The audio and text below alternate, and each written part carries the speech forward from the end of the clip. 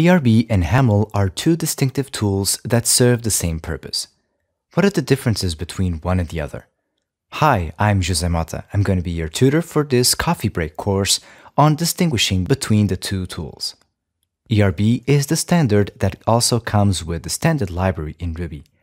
You will most definitely be used to it, but if you notice from the courses that I produce here on Envato Tots Plus, you will know that I use Haml a lot. Join me as I explain you the fundamental differences between one and the other and why I tend to choose Haml over ERB. Hop along to the next video.